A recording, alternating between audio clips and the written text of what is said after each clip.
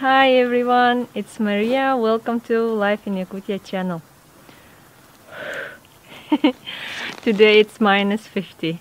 It's not the coldest day of this winter, but it's considered as a cold day. And I want to tell you about our water supplies in winter. We live in a small village and there are no central winter water facilities. All water that we drink and use in winter we supply by ourselves.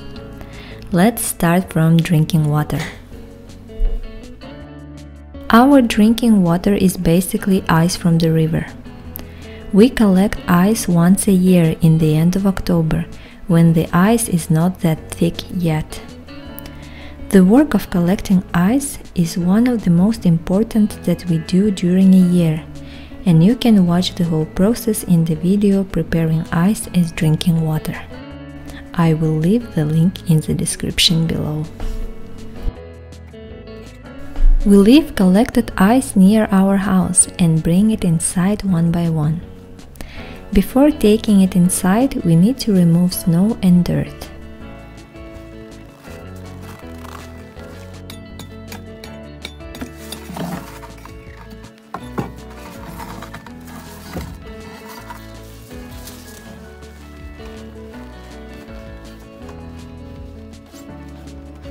Inside of the house, ice melts naturally, and I love the sound of ice in water.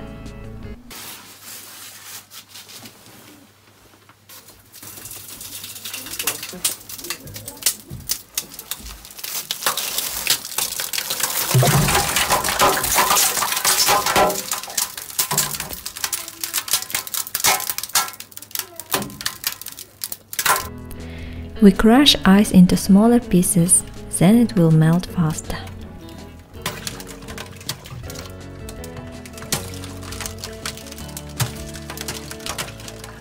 This water is used for cooking and it's safe for drinking after boiling. Mom is going to cook some fish. This is our bathroom.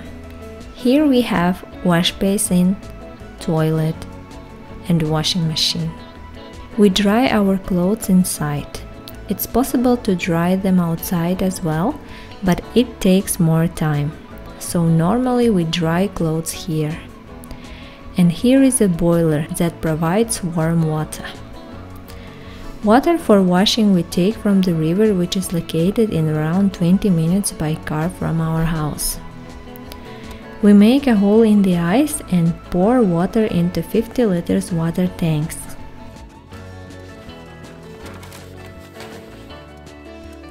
We don't use this water for drinking because the river has under ice flow and therefore there are small particles of sand from the bottom of the river in water.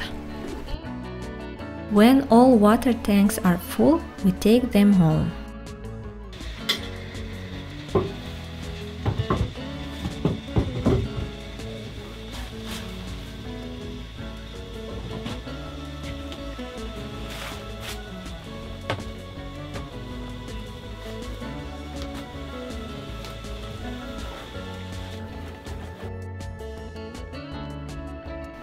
We have one big water tank under the floor.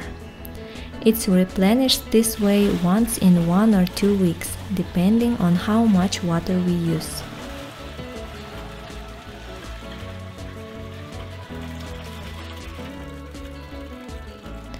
All used water goes to the septic tank, which is outside and under the ground. It's heated by special cable and emptied by sewerage truck once in 2 months. For bathing, we have a sauna, which is a separate building, and I will tell about it in another video. And now, as usual, one question to you. Is there anything special that you do to have water in your house? Share in the comments. Don't forget to like this video, subscribe to my channel, and thank you for watching. Have a nice day.